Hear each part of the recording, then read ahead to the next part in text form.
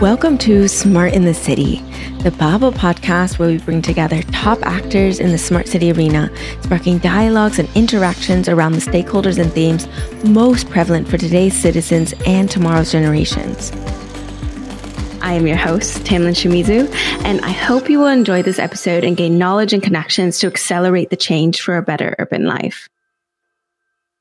Smart in the City is brought to you by Babel Smart Cities.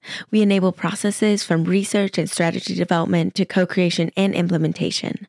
To learn more about us, please visit the Babel platform at babel-smartcities.eu.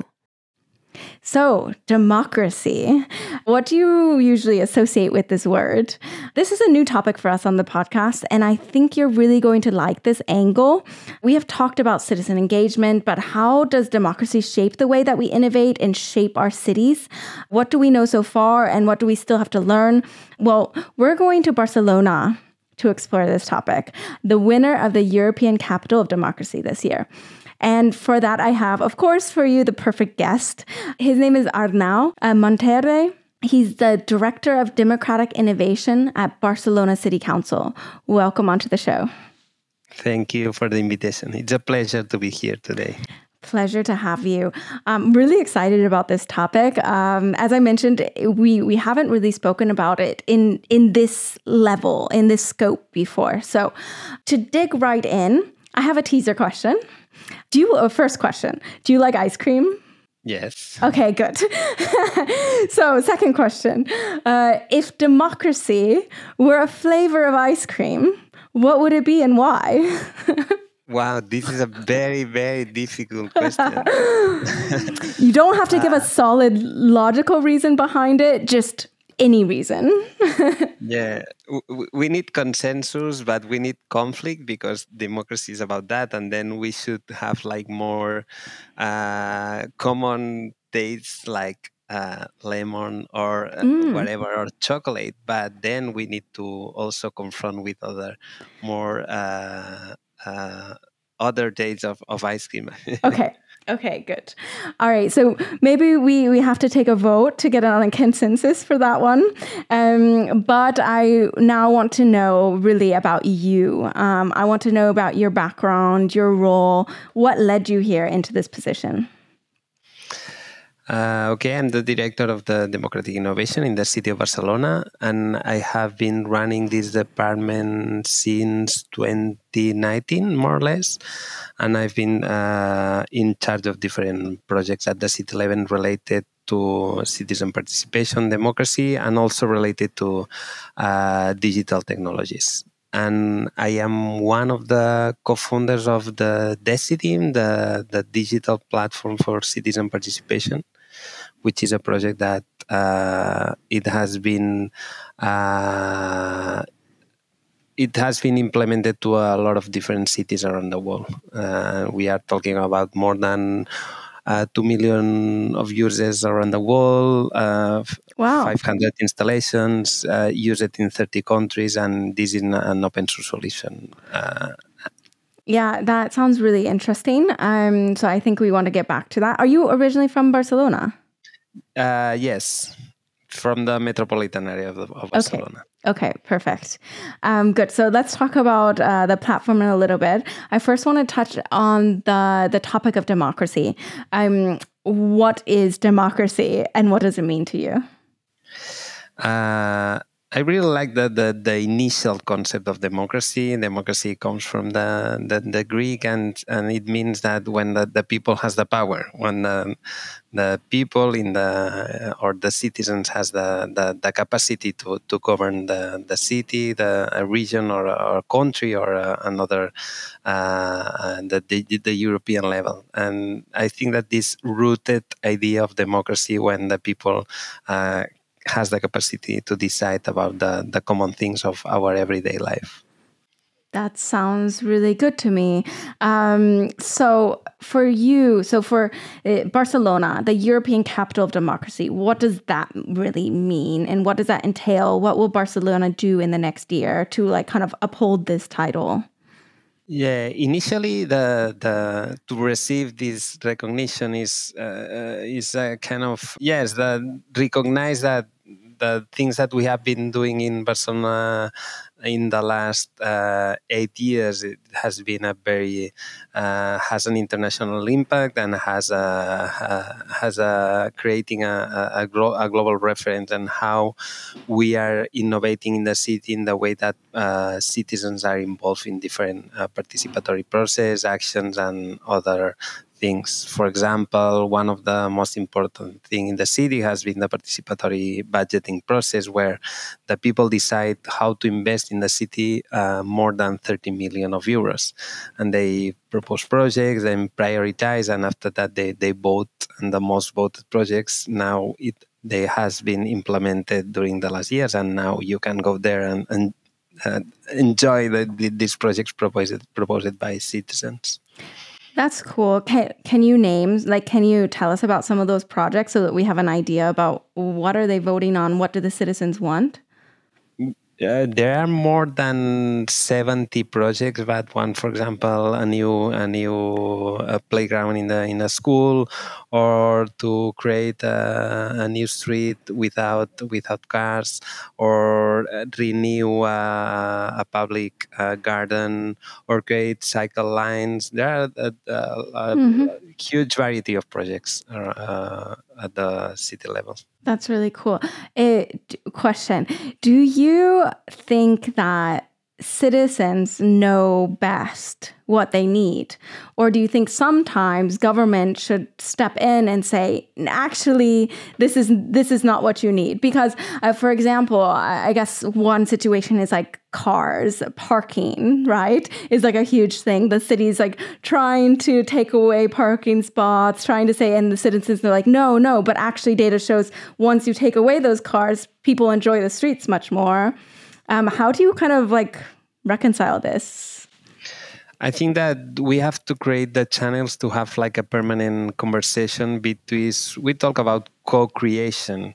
We need to know the needs of the citizens, but at the whole level, because the citizens are diverse, and there are a different variety of citizens. There are people that has a specific needs and other with other needs, and the government has to manage that. And sometimes this means conflicts because the interests sometimes are choking. For example, in the city, we are seeing the battle between the people who wants more cars and the people who wants less cars, and we have to manage that. This is the things that the government has to do. But I really believe in the idea was to have this permanent negotiation, and also to explore the possibilities of collective intelligence. Because if we get the information and the demands from citizens who knows perfectly the city, but also we can receive the input from the experts, but also the managers of the city, and also the politicians, that then we can start to create something more intelligent. But we need to respect principles, the principle of democracy, basically. Really good answer. Collective intelligence. That's an interesting one. Do you want to kind of give our listeners a little bit of insight into how you view collective intelligence? Yes, it's this idea to produce.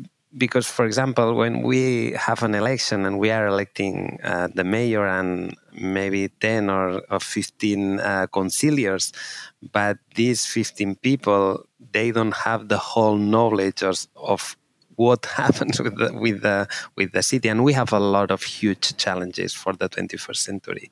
And the only way to do that is combining different knowledge that we have on the city, but attending definitely a general purpose. But we need to know what happens, the people who live, and the people, what are the needs of the people, what are the problems, what are the specific things that happens on the city. And the only way to do that is asking and working together with the people to understand the needs of the city. Very good. So getting back into Barcelona. So Barcelona, of course, is known for really rich history and really vibrant culture. And how do you think that this Barcelona's heritage inspires innovative approaches to democracy in the modern era?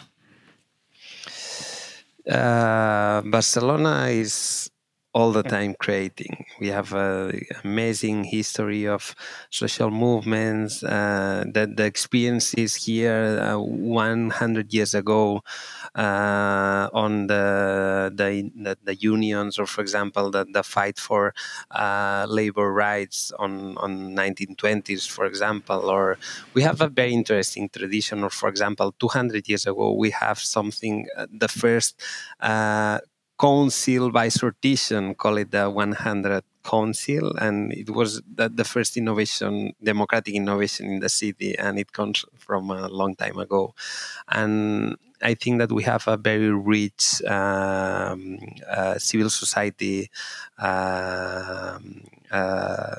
the civil society organizations, and a lot of different neighborhoods association, and scholars, and sports, and social movements, and people defending different rights at the city level. We have a very productive city in terms of democracy and quality, and quality of our democracy.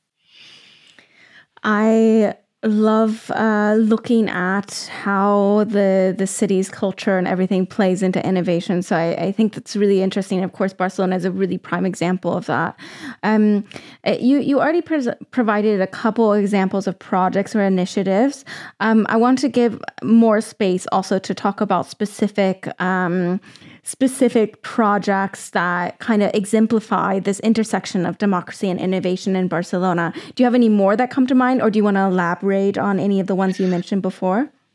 Yes, I have a lot. I don't want to occupy everything with that, but for example, we ran in the last 2 years, we ran the two first citizen assemblies created by sortition, one of 100 young people elected by sortition. And it was really amazing because for the first time we involve and engage young people who never have been participated before. And they create a list of 25 demands and they send to the mayor, and the measures they are in a moment that they are trying to execute by the government. But it was a moment where 100 young people were discussing during 12 weekends, a lot of time discussing and deliberating about their own needs and the future of young people. And this is a really innovative example. And the other one, we have the first climate assembly at the city level with 100 people elected by sortition too. This is the new way for citizen assemblies, but is a new way to work at the city level, very specific topics, and it's a way to engage like different people at the city level, because we receive people from the different districts and different origins and with different participatory cultures, and this is very interesting because it's an entrance door to the world of the democracy. This is just one example of that. We have other examples running at the city level about innovation in participation. Those are great examples. I'm just wondering, are you seeing a lot of participation from young people in the climate assembly as well? We try to because when we create the sample and the sortition, we try to have representation from the different ages. And the young assembly, it was from 16 to 29, and the climate assembly, we had like the representation of young, it was the same that the other ranges of ages. Mm-hmm. It was proportional. Okay, so an more equal representation. Yes, exactly.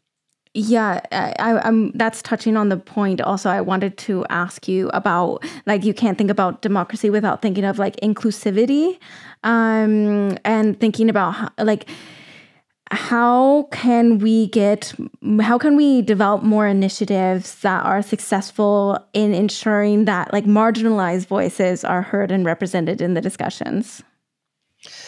Yeah, this is a very good question, and probably one of the main challenges of any organization who wants to improve their own participatory systems and their own democracy. We have to say honestly that it's very difficult because you have to put a lot of effort on that. If you want to have a rich democracy, you have to put the conditions that this can happen. And the first thing that you need to engage people and to involve people is to have a political commitment. This is the first thing, that I'm committed to participation, I'm committed to the results of the process, and I'm committed to you. And this is the first sign that you have to give to the people if you want to involve them. This is the first thing. But then you need a lot of resources. You have to communicate in a different ways. You have to arrive to everyone. And you have to be flexible because the people, they have a lot of things, family charge and the works and the jobs and the studies. And you have to be flexible in terms of adaptation of the needs. And also you have to provide the different channels to do that. And also you have to connect with their own real needs. And when we are talking about the poor people or the people who has less capacity to do that, you have to put an extra effort. Or for example, if you want to involve the different communities at the city level, you have to communicate with them with their different languages, and you need to work also in which way you communicate the things, because, for example, we talk about participatory processes, but the citizens sometimes they don't know what does mean a participatory process. You have to explain that it's a way to be involved in some specific issue of the city. And you have to explain that because the people, we are losing the culture to be part of our city and to decide about our city. We delegate all the time. We delegate in the politicians voting, or we delegate to others just because I don't know that I have this capacity. For example, in the schools, it's very difficult to work this. Why the schools don't know from the beginning that they have the capacity to be part of the decision making of their own city. And I think that this is why we need to work the democratic culture from the beginning, because if you know as a child that you have this capacity, then it's going to be easier to involve in other aspects of your everyday life. Is that the first way to empower people from the beginning? Really great tips. Yeah, really great tips. In your role, you've seen, as you mentioned, like lots of projects, lots of initiatives, probably pilot projects, some successful, some not so successful. Can you share any like very surprising outcomes? Like outcomes you didn't expect? Do you have anything in mind? Yes, there are a lot of. There, for example, the first time when we started our digital platform for citizen participation on 2016, we launched a process for the planning of the city for 4 years, and we were collecting proposals. We received more than 10,000 proposals. Wow. And the city decided to study all proposals and answer all proposals, and they accept more than 70% of the proposals, and they developed these proposals. And maybe it was like the first more participated strategic planning process at the global level, for sure. It was really amazing because for the first time you receive a direct answer from the city council saying we are studying this and we're gonna develop this. For example, one of the most surprising results that I don't know, maybe one of the most success is the cricket team of the group of young Pakistan girls in a district of the city claiming for a cricket field on their own district, and they were all the time playing cricket, but they didn't have the field, and they proposed this for the participatory budgeting, and they win, and they engage a lot of different people to vote for the project, and now they have a cricket field. Yeah, we are building. Actually, we are building the cricket field, but they were in the press, in the BBC, and a lot of international press, because it was a really amazing example of how a community with a specific need can be a success. Very good. Did you guys draw on any inspiration from other cities on what to do in this, or do you really feel like Barcelona's kind of, I guess, leading the pack, or how does it work? No, it's a combination. Also, we receive a lot from other cities and from other traditions. We receive a lot from the Indignados movement and the social movements here at the beginning of 20s and 2010, 2011 exactly, specifically. But also we receive inputs from when the Icelandic were rewriting their own constitution, or for example from Madrid or from Helsinki, their experience on participatory budgeting, also the tradition on citizen participation on Brazil, etc. We have received a lot of different inputs. Yeah, really important, I think. So my last question before I give you the open floor is, if you had no limitations, if you could implement one bold and unconventional idea to further enhance democracy and innovation in Barcelona, what would it be and why? What's your dream? Yeah, my dream. I always dream to have, because we are running this digital platform for citizen participation, and we open process where we allow people to create proposals and give supports and comment, but we always mediate this as a city council. We open a specific process where you can do this. But my dream is to have something more self-governed, where anyone can create everything. You can express for yourself on social networks like Twitter or TikTok or Instagram. I will really love to have this also at this more political or institutional level, where the government provide you a digital infrastructure to be part of in a secure way, with democratic guarantees, preserving digital rights. But you can have there a voice, and you can have a way and a capacity to express yourself and to connect with others and organize things together. How we could have we always talk about political network. This is not a social network; it's a political network to address different political initiative without intermediation. How we can promote the self-organization of the people at the city level. This would be nice. But all the politicians has Twitter account and they are communicating there. Why they don't come to our platform to do that and has this horizontal communication? I understand. Yeah, so you would like them to everything to be centralized onto the platform, right? Yes. Yeah, good. Yeah, it's really hard to get people to use a platform. It sounds like you've been very successful, actually, in for the most part. Yeah, we have here in Barcelona this 150,000 people registered. This is the 10% of the people who lives in Barcelona, but we need more people. Actually, there are great numbers in terms of participation, but we need to involve more people. Yeah. But more also in terms of quality, not just in quantity. In quality, into having the good debates, because the important the platform provides you the capacity to participate when you want, and at the different levels. You don't have to create a proposal if you don't want or if you don't have any idea. Because sometimes it's like, maybe I don't have a proposal, but I really appreciate this idea. But they could give feedback on other ideas, and yes. yeah. The idea of collective intelligence is that the different levels of contribution at the different levels of scales of participation.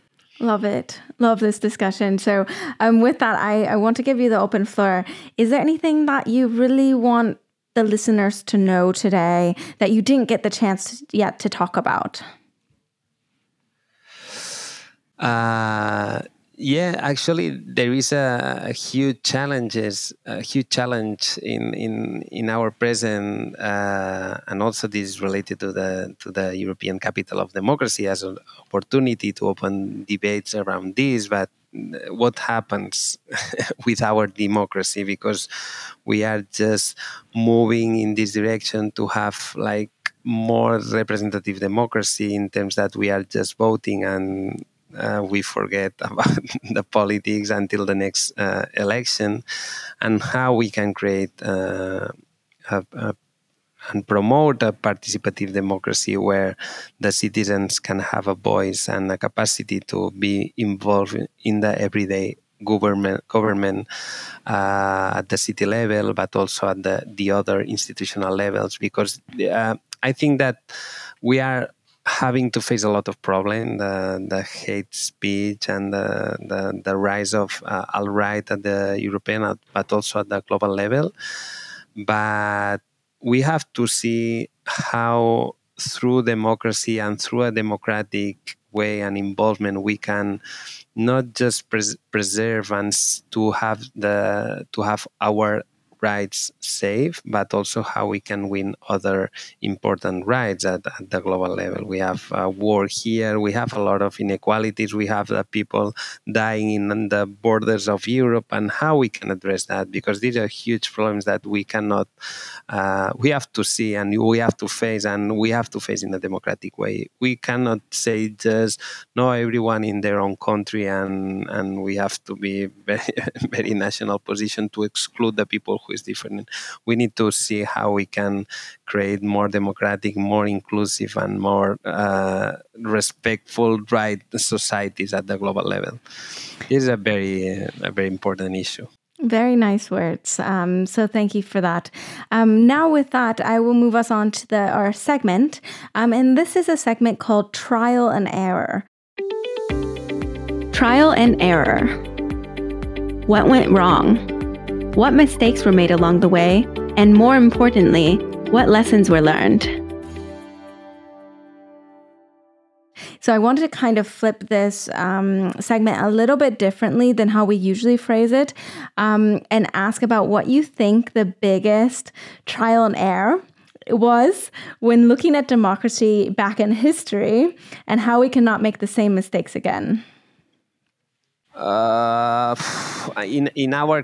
In our case, in the case of Spain, the biggest mistake is when we have a dictator here after the civil war on 1939.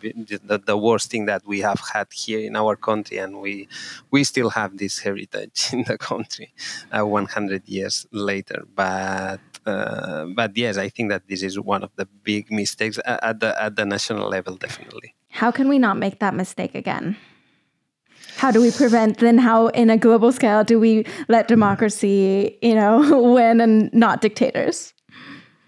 I think that the best way to ensure that we cannot repeat this is ensuring that everyone has rights, and ensuring the human rights, but also ensuring the social rights, and ensuring that everyone is in the same race, and we are not leaving people behind in terms of live a better life.